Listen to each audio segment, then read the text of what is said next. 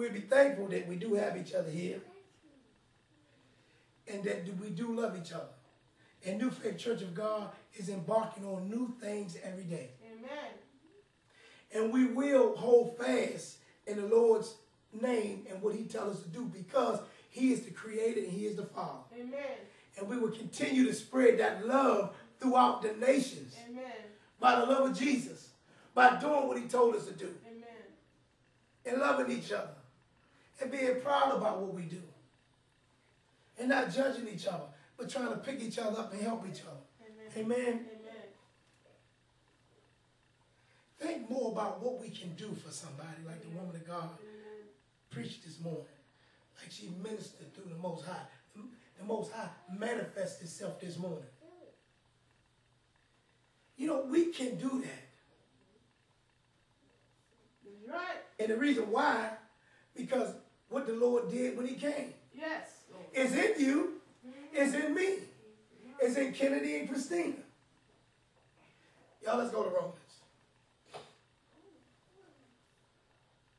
We're going to go to Romans chapter 8.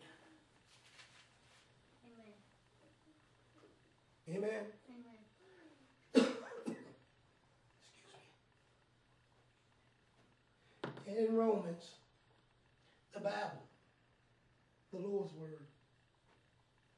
And what I like so much about when we get in depth, it talks about how Jesus did his work and what he did when he came and the things that we have within us that we don't even understand. But be visual and understanding. Close your mind and let your spirit open up. Then you will understand. Amen.